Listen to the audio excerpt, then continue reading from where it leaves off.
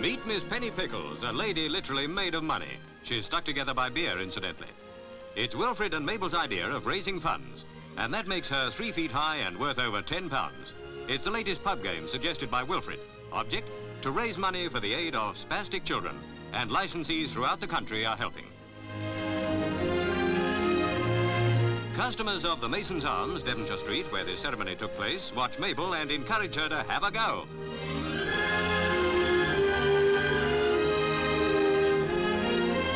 Penny Pickles is a copper-coloured gal who symbolises a great and humanitarian idea.